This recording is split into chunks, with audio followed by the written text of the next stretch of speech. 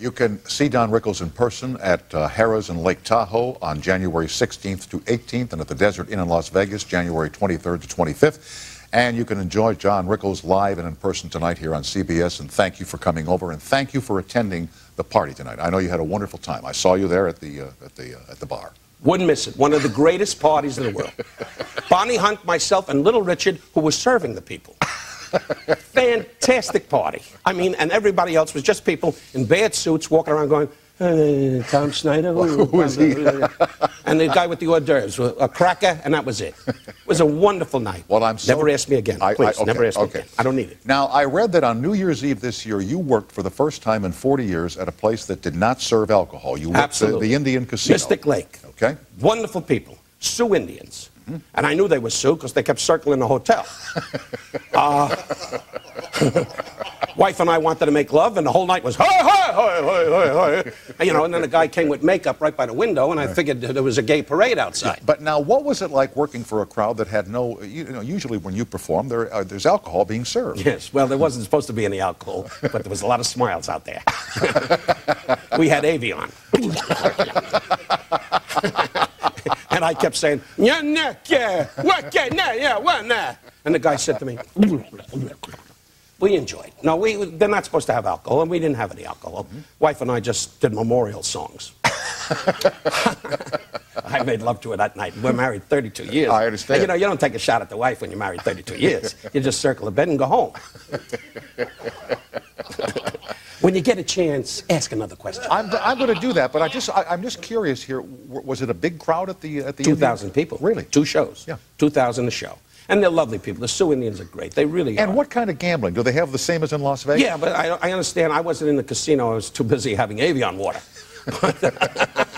But I don't think they have craps. Okay. They have everything else. You know. Yeah, the blackjack and those. Yeah, right. And they have this stuff. And it's America. Yeah. And you know, I couldn't stay long because I was going to the George Custer dinner. So.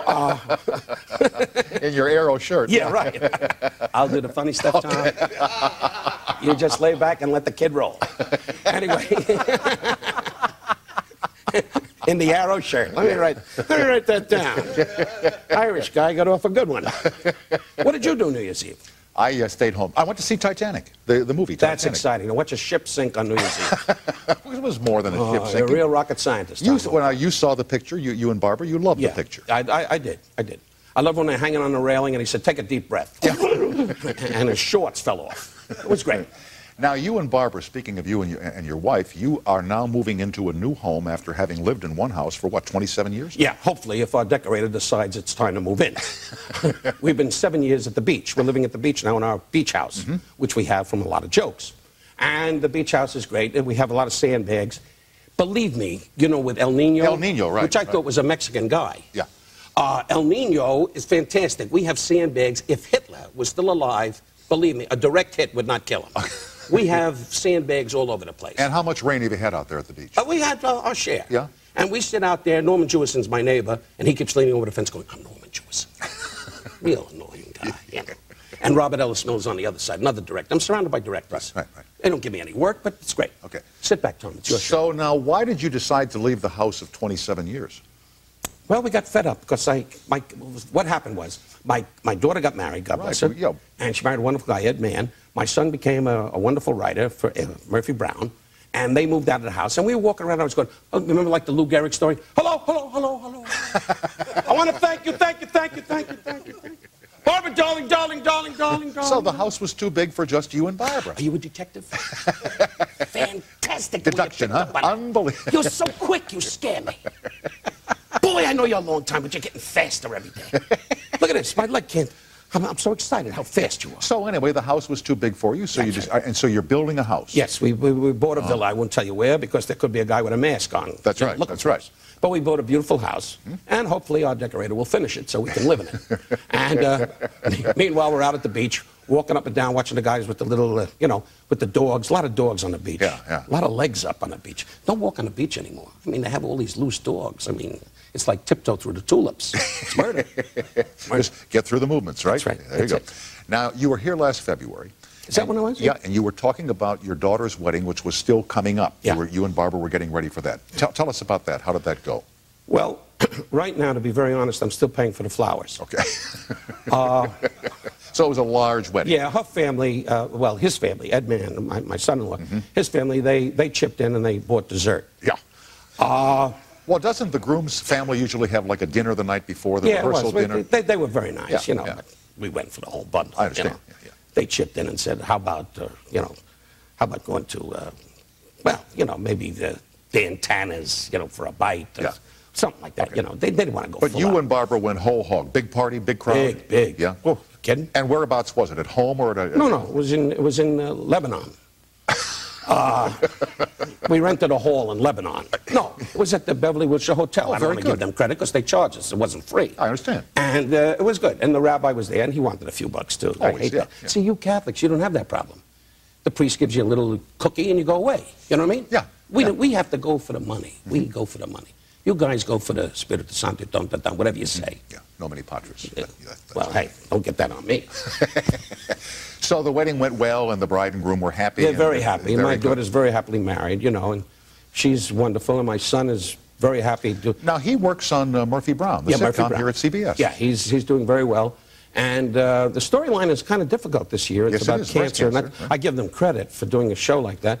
And so the writers have a tough time, you know.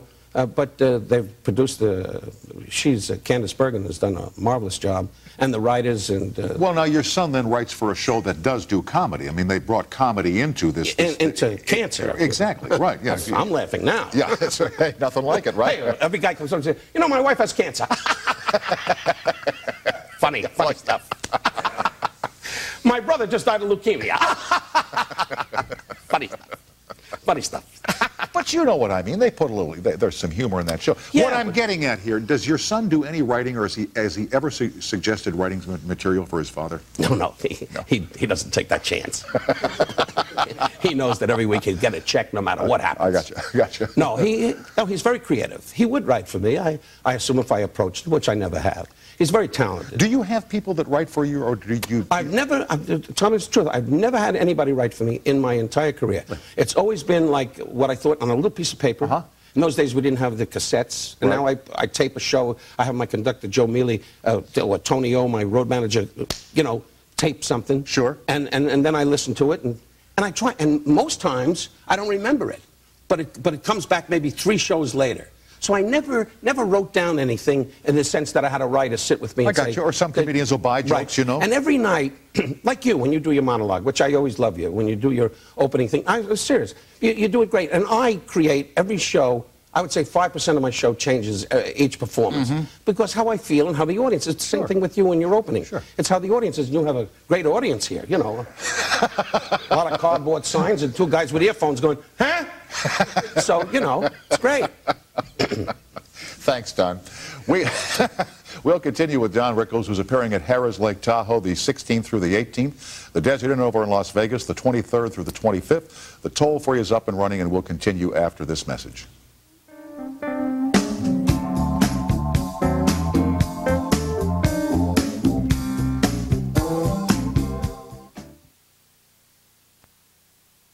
Back with Don Rickles. Here's Charles on the toll-free in Rose Hill, North Carolina. Hi, Charles, and welcome to CBS Late Night. Hello, Tom. How you doing? I'm doing fine, thanks. How are you? Okay. Okay. Tom, I always enjoy your program. Thank you, sir. Say hi to Don Rickles. He's waiting to talk with you. Hello, Don. Hello. Don, I understand you like sports on TV. Very much so. Yes. What do you like ACC basketball? ACC basketball? ACC basketball. It's my favorite. Yes, I'm sure it is. ACC basketball. I like the Lakers and UCLA. Okay. Oh, okay. So you like professional? Yeah. Is this a test? Yes. Charles, maybe we could talk about football, since this Sunday is a rather large Sunday in professional football. And my manager, Elliot Weissman, is a big with rotisserie. You know what rotisserie is? Oh, sure, the football teams. No, when they take the chicken. Oh, rotisserie chicken. Okay, good. Boy, you're fast for a guy your age. Don? Sir. Who is it going to be, Green Bay or San Francisco? Well, I don't like to say, but I'll take the Buccaneers. Tampa Bay Bucks. No, it's going to be a tough game, and push a shove, it could go either way. It really could. It sure could. It sure could. Charles, I'm glad you... I'm going to go with Green Bay, Don. Okay, Charles, good luck, and best to the family. Hey, Don, I'm a great fan of yours. Been watching you for 25 years now. You son of a gun. Thank you. All I right. want his name, and I want to go to his house. Charles, thank you for calling. Thank you for watching. Thanks, Tom. All right, bye-bye now. Bye. So do you spend a lot of time watching sports on TV? Well, that's going to cause a divorce. I'm married to Oh, Barbara. it is not. 33 years you're married to Barbara. March will be 33. And I'm a big nut with sports. I've always been a fanatic, a couch potato when it comes to sports. I know you love hockey. You guys, you made the spots for that. We both. Well, the made. hockey puck, I don't know how, yeah, we did that thing. I don't know how that happened, but I do enjoy hockey. But my key thing is football and the Dodgers, of course, with Sorter when he was there, and Bill Russell, who I adore, and the Dodgers. So I'm an all-around sports guy. Love the Lakers, love the Lakers. This season, I watch every game. And how is Barbara with you watching TV sports? Is Annoyed. But she knows that the jewelry will not come through if she carries on too much. She just sits there and goes, again with the game? Is this going on forever? I said, well, you won't get the little earring and the thing, you know. Yeah. And how is Newhart now that his show is... Who? Bob Newhart? Oh, yes. You know, he's got this show on CBS. What is it, Leo and Irving? Something like that, yeah. Al and Lou, something, yeah. Is he still a... Oh, he's doing great. Bob's a dear friend. We spent Christmas together, sang the carols, and then I went home. And he always has us at the house for the holidays. We are very dear. I love him tremendously. I think Leo and George is with Judd Hirsch will be very, very received. Hopefully. You know what you just did? What? A two-snap. To help you get Judd Hirsch. Remember, it's a two-snap. Could I go on? Yes, you can. Yeah. What are you, Bubbles Johnson or something? Black Dancer? Anyway, we're talking here about Newhart and the series. Yeah, Bob's great. Yeah. But let me ask you about your own career as a movie actor. You were in Run Silent, Run Deep with That's Clark right. Gable. I carried Clark Gable. Or Clark Gable and Burt Lancaster. I carried both of them. They're dead now, so they can't say anything. But I did carry them both. Burt Lancaster used to come up to me and say, "Hi, Don. Are you ready to do the scene?" I said, "Go away, Burt. Go away." You did not. No, I didn't. I respected Burt. Clark was great. Well, Burt was too, but Clark always used to say to me, "You know something, kid? I think you're a good actor." And I used to say, "Thank you, Clark." But it was fun. See, your first picture in the world. Can you imagine doing Run Silent, Run Deep ever? First time I talked to you, big turnout here. You know, if you want, I can bring 800 people in here to laugh at all this stuff. You don't know 800 people, Tom. Oh, yes, Don't push it. Don't push it, Tom. I'm happy with these three derelicts and the guy standing there with the earphones trying to land planes. Please, I'm happy with this. All right, fine. Don't turn on me. So your first picture. Yeah, my first picture, and it was Clark Gable, and I had to do the screen. I don't know if I said this to you before, but all right, who cares? Who watches this? So anyway, it's 12:30 at night. I usually like this with one earphone. Here's the way I watch the show. Good evening, ladies and gentlemen. I'm Tom Snyder. And that's it. But I got to tell you, Lancaster and the thing with Gable, I had to do a screen test. And it was in Henry Slate, the rest of the soul. I used to work in the Slate Brothers. And in those days, you know, we both, you know, the martinis were coming pretty good. And we had to be up there early in the morning. And I had what they call a work light. And I stood on the set, and a voice said, and I played a sailor in Run Silent, Run Deep. And a voice said, "Mr. Rickles, we're going to do this scene now. And you'll be talking to Mr. Gable." I said, Clark Gable going to be there? No. There's no Mr. Gable. It's just an actor off stage that'll do the lines with you. And you just say the lines, and this voice will answer to you. And I had this work light, and I couldn't see anything. It was darkness. And I went, "The men are tired. The ship is ready to sink, sir. What are we going to do?" And a voice went, "Take it down 100 feet and dive. Don't be afraid. Attack. And I went, cut. I started to spit up. Oh, really? It was Gable. I spit up. I couldn't believe it was Clark Gable. And then I met him later, and I found out I was bigger than he was. And then you did a lot of television work, too. You did Run for Your Life with Ben Gazzara. Ben Gazzara, who I also carried. Ben was great. He was great. In those days, he used to have the trams come at Universal. Oh, yeah, the tours. You do a scene, and Ben was, he's still with us, thank God. He's a great actor. And Ben used to do, you'd say, "Charlie, are you guilty?" Guy, "On the left is Ben Gazzara. That's Don Rickles talking to Ben Gazzara. Everybody lean out of your wagon and look at Ben Gazzara." And Ben Gazzara, who's a real hot Italian, went, he went crazy, you know. Ben Gazzara! Look at this, I'm working with Chris Kringle. No. You're funny. You're genuinely funny. Hey, if I'm not, would I be on this? Yes, I'd be on a show that's a hit. Thanks, Don. We will continue with Don Rickles, who'll be at Harrah's. Figure it out for yourself. And the Desert Inn. Figure it out for yourself. Now these messages.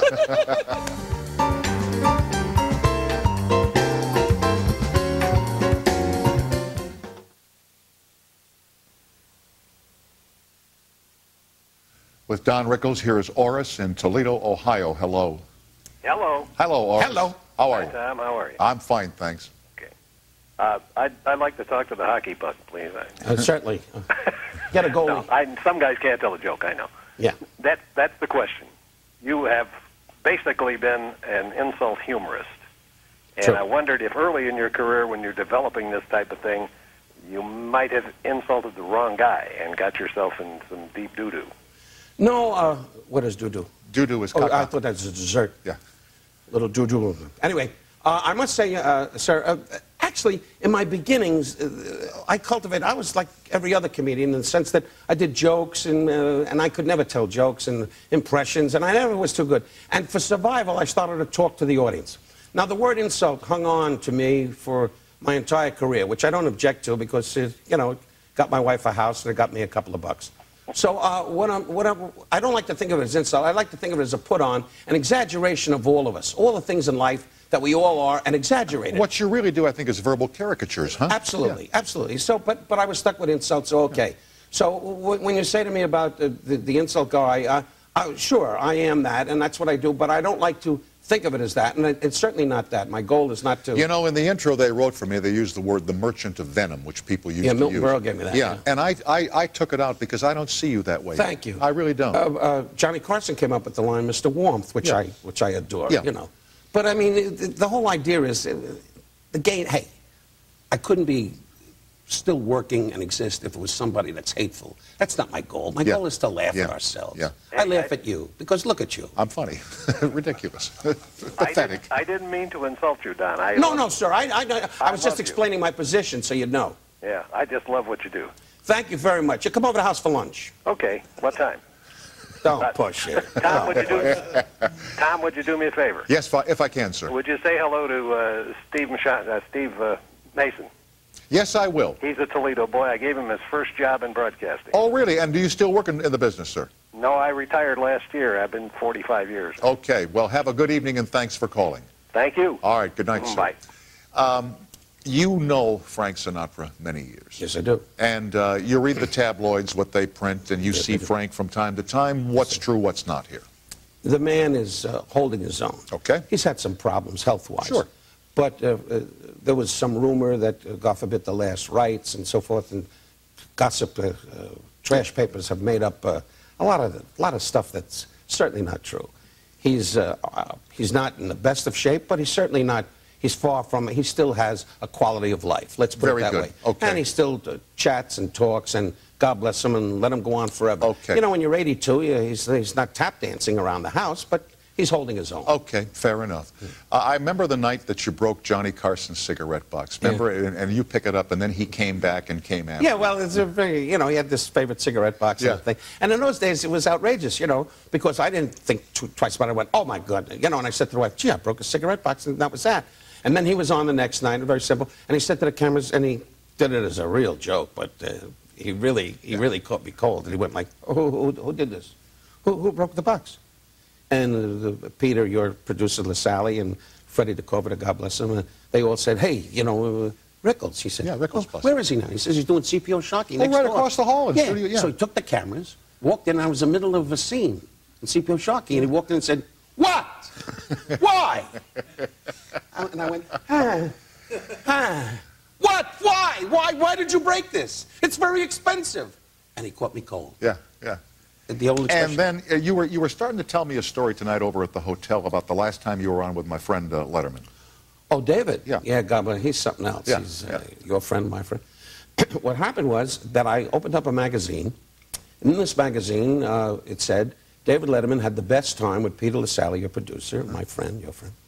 And he, and Bob Morton at the time, and they came to Vegas, and they had, by accident, they came to the dressing room after the show, and we had dinner. Right. And David is a very, I can say this, is a very, pretty much of a loner. He's not private man. Yeah, and you don't see him like he's in New York. You don't see him at 21 or Caravel. No, God bless him. He's great that way. That's his style. Right. And so I called up his assistant. I said, we're going to be in New York, and I'm going to do the show. I said, Bob, my wife said, well, why don't you call him, Don, and see if he wants to have dinner with us. And we called up his assistant and said, hey, ask David if he'd like to have dinner. He said, absolutely. I said, oh, this is great. I said, well, I'll make a reservation at 21, which we love, and we go to 21, like we love Le Cirque. You know, there's certain restaurants, but he loves 21. It's his hangout when he does go. And we turned around and we called up and said, fine. We got to New York, and he got on and he opened up with his monologue on the show saying, I've never in my life been invited by an actor or an actress to have dinner. In 16 years, nobody ever asked me for dinner. And Rickles invited me. And I was very delighted. And then we did a whole thing. We forgot about the notes, and we made it fun about the dinner and so on. And after the show, he said, I'll meet you at 21. And sure enough, we go downstairs to this wonderful room they have down below, and a wine cellar, which was a speakeasy place one time. I've been there. Oh, you've never seen it? And, in fact, Al Capone's gun was in the hall. But I don't know what that means. Geraldo Rivera was holding it. You know what upset me? What? You topped me. No, I did. Only by accident, sir. I'm hurt. But anyway, so you get out. Why did I think of that? Damn it. Anyway, so getting back, so the whole thing, we walk in, and he had part of his staff there, wine, champagne, caviar. He went for the works. And he said, Don, you're my guest. Oh, so he had a party for you and Barbara. And I thought it was so sweet of him. Yeah. And I think that was a lovely gesture. A lot of people don't know that side of Letterman. And then he proceeded to ask about my life, and we had laughs. Yeah. And we all enjoyed. Yeah. And the wife kept saying, I'll have a little more ice. She does that. She's the one, when Frank Sinatra had a bad mood, you know, and Frank would take a glass and go, bang! In the old days when he'd get really steamed. And I'd say, did you see what Frank did? And she said, can I have a little more ice? I'm sleeping with a Valium. I love you, Mr. Rickles. Have a great... I love you, too. Have a great New Year, and Don will be at Harrah's in Lake Tahoe. If Elliot Weissman lets me. Yeah, the 16th through the 18th. And then to your stomping grounds in Las Vegas, the Desert Inn, the 23rd through the 25th. And Frank McCourt is coming out now if the IRA... Go ahead. And I want to tell you something. The IRA is the best in the world. And whether you be a Catholic or a Protestant, we're all working for one cause, to live in the Bronx. Back with Frank McCourt and you after this Frank McCourt, I'm looking forward to it. Oh, dear. Don Rickles is always a very busy man. Starting tomorrow, you'll hear Don's voice in the new animated film called Quest for Camelot. On June 5th, he appears in a brand new motion picture called Dirty Work, and he'll be headlining at Harrah's Reno May 21st through May 24th. And it's always a pleasure to welcome Don to CBS. And thanks for coming over, especially tonight, because this is strictly between you and me. You can say anything you want tonight, and nobody will know. I don't think that. You really don't? I think I'm important, and you're certainly important. Yes, I am. I mean, the world doesn't get off. Jerry Seinfeld is wonderful. The show is wonderful. But I know a few people that say, I don't want to watch that. Yeah. I mean, and those that watch us will fall in love with us, because you and I are Charlie Dynamite. Adorable. Hello, America. I mean, don't worry about it. I want to call you Grandpa Donnie. You're going to be a grandpa, aren't you? Yeah, do you believe it? Yeah, I do. And all I worry, when my daughter told me, I said, if the kid gets one spot on the pants, I walk. That is my biggest worry. That the kid's going to go, Dad, Grandpa, boom, and a little mustard on the pants. So what do you care? And I got to punch the kid out. So what do you care? You know, I've had a granddaughter for 8 years now, and you're in for the greatest treat of your life. They tell me that. Oh, it's Meanwhile, wonderful. I took 8 Valium, and I'm laying down a lot. When did you get the news? Well, she called, and I had a hint about it, but we didn't know for sure. It all happened. She told her mother. Most it's the mother. Of course. And my wife said, don't say anything, but Mindy is. And I thought Mindy had a twitch. Well, she did. Yeah. Well, her husband had, he made a move one night and bango. Anyway, so now it came back to me. I don't know exactly how it happened, but I knew. And it's funny. I didn't react the way I thought I'd react. You know, a lot of people come up to me and they go, hey, Don, you're going to be a grandpa. Yeah. And you know, Tom, and I love my daughter. She's a wonderful kid. But I wasn't like, I was like, yeah, great. In other words, it hasn't really sunk in, right? Till the kid's in the room with a spoon going, wah, and the farina's on the pants. When that little kid, boy or girl, smiles at you the first time, you will melt like butter in a frying pan. They are so good. They're so good. And the great money thing, I got to come up with. Yeah, but the great thing about and good you got it, huh? Yeah, yeah. But the you great heard thing, something? Yes. We always check before people come on. Yeah. And the great thing about a grandchild is when you absolutely can't stand the kid anymore, with the butter on the pants or whatever you say to her mother, your daughter, get her out of here. And you take her home, and you and Barbara have a nice time. Now, all said and done, and I got married late in life, and I was 38, hunting, searching, I felt like I was on safari, and I kept wandering around with, going, psst, little girl. And finally, I met my wonderful wife. So I was 38 years old. So now to be a grandfather at this stage of life, it's great. It's a bonus. It's a great bonus. It really is. We were in New York doing the show a couple of weeks ago. And all of us have favorites there. All of us who went back have favorite places to go to eat and to drink and whatever. What were your favorites when you lived and worked in New York? Which I think you know, Tom, because you were around in those days. Danny's Hideaway. That was the place where Danny took care of all the actors. Yeah. All the actors. I mean, he used to come to the Copa when I worked in the Copacabana. And he used to bring a table for every actor, your opening night, all 20, 30 people, and sit right in the front, and you say, good evening, terrific. Yeah. And Danny's Hideaway always comped the check, and I wasn't looking for that, but in those days, he was the most gracious host. And Danny's Hideaway was New York. That was it was the hot. thing. It was New York, late night, supper, that absolutely. That sort of thing. And you and Barbara were married in New York, were you not? No, we were married in Brooklyn. Well, that's Ocean New York. Parkway, and it was my manager at the time was a fellow called Joe Scandori, rest his soul, and we had this wedding in Brooklyn, and we had all Italians on one side and all the Jews on the other. And the Italians come up with bags of money, and the Jews came up with a tie. And so it was a wonderful arrangement, and I couldn't say anything because I didn't want to start my car and have problems. Yeah. And in those days, they all came to the wedding and went, "I wish you luck." They all talked like they were horse. Yeah, I don't know why, Gunpowder was slipping over the lip. But I pretended everything was normal, But I had all those kind of guys. You mentioned a name, and I know this man when he worked with you, Joe Scandori, rest his soul. He'd always say, Don would be happy to come on. He had that high-pitched voice. He was such a cute guy. He's an Italian puppet. How did you find him? Huh? How did you find Joe Scandori, your manager? It was during a bank robbery. No, I found it. He saw me a long time ago at a place called the Elegant. Now my manager is Elliot Weissman, who was a good friend of Joe's. Mm-hmm. And when I do that all the time, I go, "How are you, sweetheart?" He falls on the floor. And that's the way Joe talked, as you did. Joe is known for that. Yeah. He was quite a man. But Elliot Weissman now is my manager, and we're very happy. And I miss Joe for his great sense of humor. Yeah, he was a funny guy. Anyway. Now, when you played the Copa, who was in the house? What kind of a crowd would come in there when you played the Copa back then? You ever hear of Joey Gallo? Yeah, oh yeah. Hold it down, huh? My mother, rest her soul, she was great. Joey Gallo one night said, "Come on, sit with us." And we sat down at the table, and there were guns around. In those days, guns. And I said to my mother, I said, "Mom, these guys got guns." She said, "They're wonderful people. These are the people that are going to make you a star." Do you understand? A star.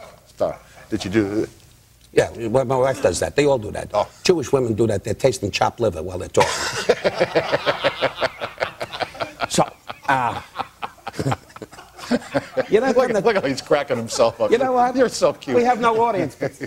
I'm a riot. You're hot. I have one grip sitting there going, Dress up, huh? Anyway, guy's sitting there with a moose shirt and a dead deer on his lap.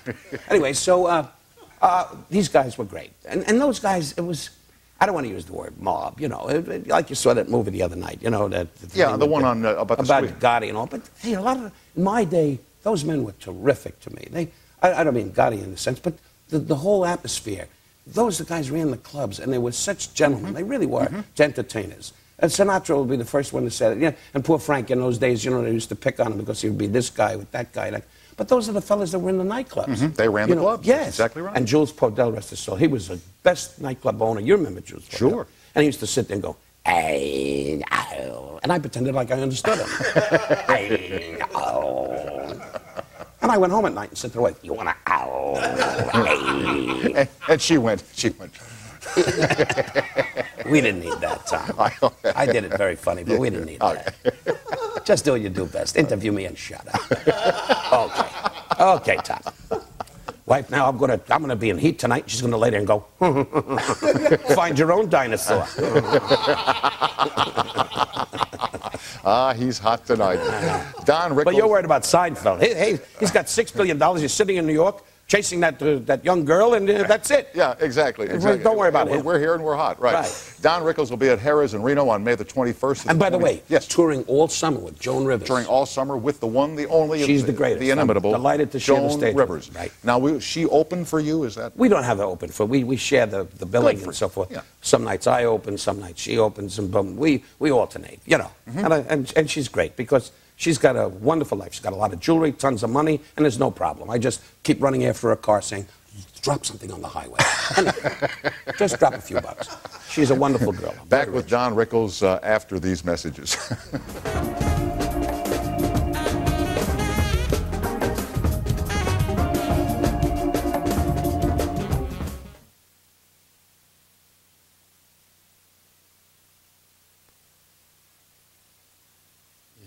With Don Rickles, here's our friend Mindy in Levittown, Pennsylvania. Hi, Mindy, and welcome to CBS Late Night. Hi, Tom. Hi, Mindy. Hi, Don. Hi, Mindy. You got my daughter's name. Well, she has your name, Mindy. Well, how old is she? 75. No, Why? You from immigration? What does it matter? No, she's. I just wondered who was older. I wanted to ask you, did you have a good time on your honeymoon? Why, did you hear something? I mean, yeah. Well, they did have Viagra. I rolled over a couple of times, but I had a good time. My wife, when I made love to her on the wedding night, we always make up different things. Even when you're married a long time, you just can't make love 1, 2, 3. The other night, she was a barge in the Mississippi. And I was the captain going, hitting the dock. You know, do you remember, can you hear me? Snap out of it, huh? No, okay. Go ahead. Do you remember Lou Krause from the Latin Casino? Yes, I do. Yeah. The orchestra leader. Right. Right. When he passed away in '85. I know that. I called your wife. I was the one that had to call and tell. Really, it was a great moment for me. Yeah, really. No, he was a great man, though. He was. Lou was the best. This is the old Latin Casino in Cherry Hill, New Jersey. That's right. Dave Duchovny. Dave Duchovny. We used to have the little hand curled up. Yeah. A band before that. Pardon me? He had played in a big band before that, and I know that, but I'm not Ralph Edwards. That's the band with Frank Sinatra. No, it's just that you were very nice back then when that happened, and all these years I've wanted to be able to say thank you. Well, that's very sweet of you. Thank you, dear. Mindy, thanks for calling and thanks for watching. Oh, you're welcome, and this has really been a big thrill because I've wanted to talk to Mr. Rickles for a very long time. Now your dream came true. I know. Oh, yeah. Are you and Joan Rivers going to be appearing in Atlantic City or anything? Not in Atlantic City. She don't like the water. Oh, okay. Well, anywhere like within... Well, we'll be around the country. You'll find us. Look for the sign. Okay. All right. Good night, Mindy, and thanks for calling. All right, and thank you very much. And happy Mother's Day, Mindy. Thank you. Bye-bye. I'm not a mother, though. That doesn't make it... Oh, yes, you are. Bye-bye. Make such a thing. Say goodbye to the woman. She'll take up the whole show. Talk to me here about a guy that I've heard stories about, Lee Marvin. You know, well, I've heard from a fellow who does publicity here in town. Lee was a great actor. Yeah. And Lee had a problem with booze. He always did. But this is common knowledge. But he was a marvelous guy. When he was straight, you know, it's like Jekyll and Hyde, you know. Yeah. So we're sitting in Danny's Hyde. I don't know who told you about that. We were sitting in Danny's Hyde. I'll tell you who after the. I'll tell you, there's a publicist here in town named Jim Mahoney who used to work with Lee Marvin back in the Jim, old... I know well. He's still running after Frank's car, Sinatra's car. Wait up, Frank. Anyway, Jim sits around. He's very Irish. Misses his mouth when he drinks. Anyway, so he has spilled more than we've. Yeah, that's right. And he's got about 25 kids. Yeah, right. When he's sober, he dive bombs to the wife. Anyway, so Lee Marvin, we're in Danny's Hideaway one night, and it's after the Copa show, third show. In those days, he did 3 shows, and it's about 2:30 in the morning. And my wife, God bless her, is an absolute valiant. I mean, she's a controlled woman. She is terrific.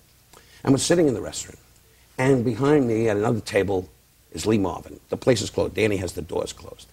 And I'm saying to Danny, I said, I'll have the salad and what have you, veal and pasta. And we're eating. And Barbara says, listen, behind you, it's Lee Marvin. Don't turn around. Because I think he's feeling good. Don't say nothing. And I go, so what does that mean? She said, And I hear behind me, yeah. And I said, what is he doing? She said, he's doing karate chops. Karate chops? Oh, yes. Well, he was a Marine, wasn't he? No, he walked around with a bayonet in his pants. Anyway, so he was doing, and I was sitting there going, I said, just relax, sweetheart, I'm in charge. There's no problem. She said, he looks a little treacherous. This could be a problem.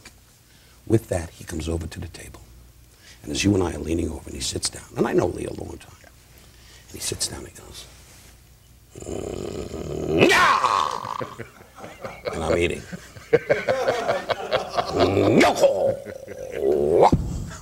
It's true. Yeah. And the wife's going, would you care for tomatoes? I said, what is wrong with you? I said, this man is out of control. She said, well, what are we going to do? She said, don't worry. I said, I have a butter knife under the table. If, God forbid, he gets crazy, I got him covered. With that, she said, are you really relaxed? Now, this is after 5 minutes of conversation. I said, yes. She said, well, I don't know how to tell you this. Are you enjoying your spinach? I said, absolutely.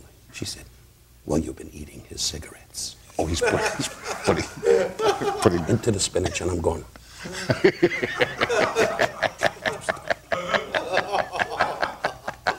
I ate 7 pounds of tobacco and a little spinach. That's a true story.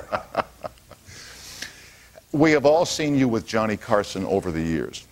But talk to me here about the time when you and Carson were both playing, I believe, Harrah's in the Sahara. The Sahara in Las Vegas, right. And he was playing one room and you were playing the other at the time. Did you ever bump into him when you not on television? You know? No, he used to sit down at the end of the bar on my last show at 3 in the morning. And my joke is, you know, I make fun of people and I'd say, there's a black gentleman sitting there, and that black gentleman, blah blah. And Carson would get up from the bar and go, where's the black gentleman? Show me where the black gentleman is. I was making it up. There was no black gentleman. And I'd say, the Italian guy, show me the Italian guy. Boom, boom, boom. And he would do that because he liked to, you know, in those days, hit the ginger ale pretty good, too. Yeah. You know. Johnny enjoyed a cocktail now and again. Really? Anyway, I know. Once my house wasn't there. Anyway, but he was a wonderful artist, as we all know. Oh, sure. And he loved to have fun. He really did. He used to hang out. And I was very flattered because he used to come and see me at like 5 in the morning. We had shows in those days, 5 in the morning. Yeah. And he would come and sit at the end of the bar, you know, and really give me the jazz. But he was fun. He was always fun. Of all the people you've been on the air with, you know, as a guest, would he be your favorite host? Did he treat you the best? Well, in fairness to David, who I adore, Letterman, and Jay, of course, sure. Leno, and Larry King, all the talk guys, and of course you know. No, you know the two things I like best about Larry King? What? His face. Really? Yeah. Do you have cataracts? Cataracts. I said that to a black guy once. He said, "That's a sailboat." Anyway. Now, don't send me letters for laughing. No, that's a joke. They know that. For God's sake, anybody with any brains knows that. I know. So I must say that the thing about Carson, he had there was only one Carson. Of course. Jack Parr, who I never had the pleasure of working with him just once in my life, in my career. He was always wonderful, too. I was in Florida. I was an unknown guy, and I came on as a taxi driver. I'll never forget it with Jack Parr. I said, "You're a moron or an idiot." And he said, "Who are you? Get out of here." The man didn't know who I was and didn't care. Yeah. And I don't blame him because I was very brash in those days. And but we became friends over the years, and he's a wonderful gentleman. I always loved his work. But Johnny had because I was on with him, he always left it open, Tom. Yeah. He always left a space so that you could be funny. Always left that space. Yeah. And he always made you look good. He was never out to top you. He was out to make you look good. As David, who I adore, Letterman, you know, and Letterman, but they're different, apples and oranges. Of course, it's a different world now. Yeah. We're with Don Rickles, who will be in Quest for Camelot as a voice. Then Dirty Work opens on the 5th of June, and in the meantime, Don and Joan Rivers will be at Harrah's in Reno on May the 25th. No, Joan Rivers won't be me. Joan Rivers will not be with She'll Don. be touring with me around the country. I'll be at Harrah's by myself. By yourself, right. Sitting in the room with peanuts trying to hit the maid. You certainly have a varied schedule, don't you? Yeah, I'm busy. Don I don't want to sit here every night and talk to the lamps. Like you do, you know. Hey, that's why you're going to take. Oh, by the way, good luck. I understand you're leaving in about 6 years. Good luck. I just want to be the first to say bye-bye. Back with Don and you on the toll-free as time permits after this brief timeout.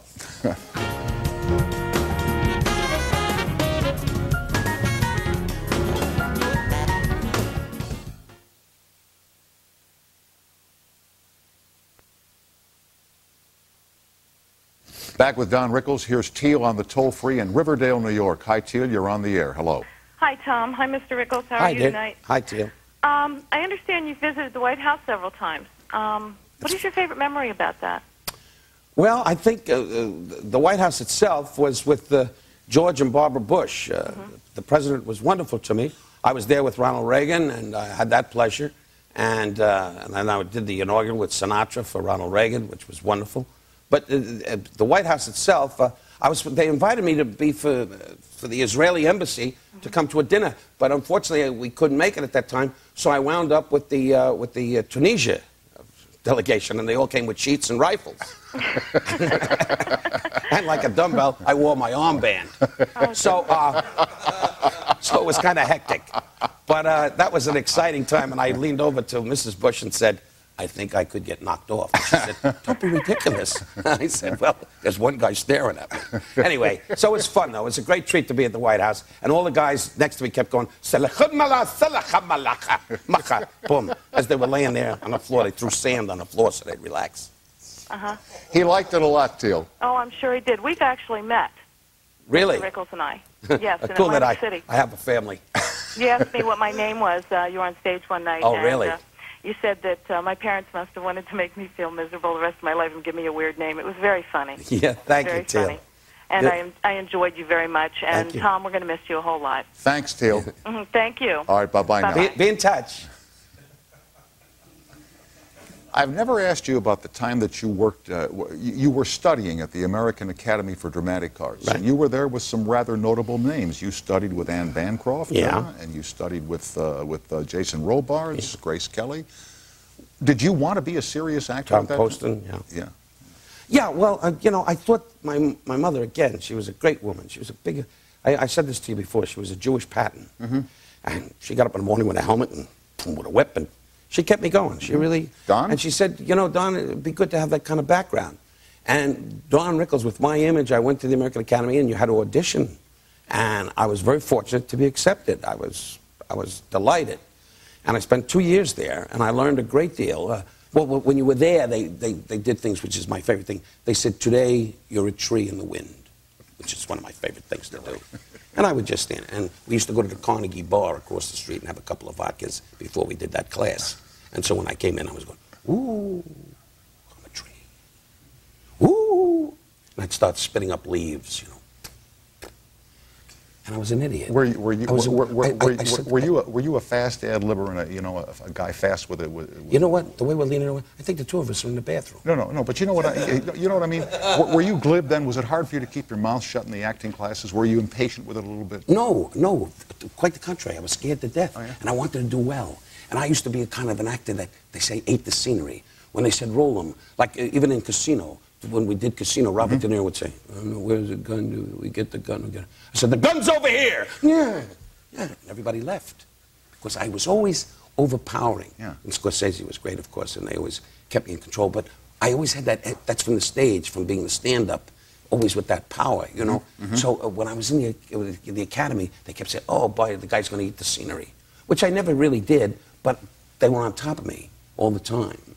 And it was a great... Hey, it's good to have a background. Oh, no question. And that was a great I just wonder if you, because I know that when you're on stage, not that you're impatient, but you move quickly from one subject to the next, and I wonder if the discipline of stage work or movie work would be tough for you, because you're always going 100 miles ahead of the crowd. Well, when you do movies, it's apples and oranges. You know, it's a whole different ballgame, but still, that stage training and that American Academy background did me good. Did me very good in my career. It was a big help. What about when you worked with Donald Sutherland? It was, what was it, Kelly's Heroes? Kelly's Heroes. It's become a cult picture now. Yeah, it is. Clint Eastwood. Nick at Night, I understand they run it quite a bit. Eastwood was in that picture? Yeah, Clint Eastwood, who I carried.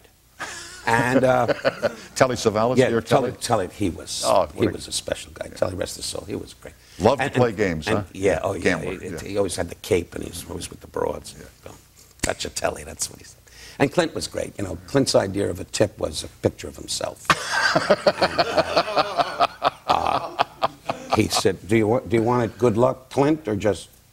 But he was great. And I said, I want to live the way, when I went there, I'll never forget it. We went over to Yugoslavia, my wife and I, and my daughter, Mindy, who now is going to have the baby, was a little baby. Grandpa Don. Little tiny thing. And we went over and they said, what do you want, Don? I said, well, MGM, I said, I like to live the way Clint Eastwood lives. He's the star of the movie. Did I know Clint Eastwood, to him, heaven is a pickup truck and a dog. You know what I'm saying? Yeah, I know what you're saying. With a hunting rifle and, you know, sitting. Yeah, a couple of shovels. We lived in a shack. I had to move. I said, what is this? Clint said, isn't this great? Look what I got. And he had like a closet with dead beaver on the wall, you know. Yeah. To him, that's heaven, you know. But he didn't have a worry in those days. He was Mr. Dynamite, you know. All the women looked at him. He was happily married at the time. And now, you know, his career, he's a commuter. Yeah, in a shambles, as it were. Yeah. He runs from one altar to the other. You know, the last time that George Siegel was here, a couple of weeks ago, he was so thrilled. He was great. He was so thrilled that he and Richard Benjamin had come to see your show, and then I guess visited you in the dressing room afterwards. And I thought the show, while he was on the show here, I thought he was going to talk about it. Yeah, so did I. He forgot about it. No, he passed it. It's over. Yeah, take a cab. We don't need Rickles anymore. He just passed it. Yeah. Got him comp, boom, in the dressing room, like an equal. Treated him and Dick great. Never mentioned it to you. Boom. Just I was up there, boom. Then he went on with his career, with his banjo, and who cares? You know what I mean? Where's he going? You know what I mean? If there's a riverboat, I think he could get hot again.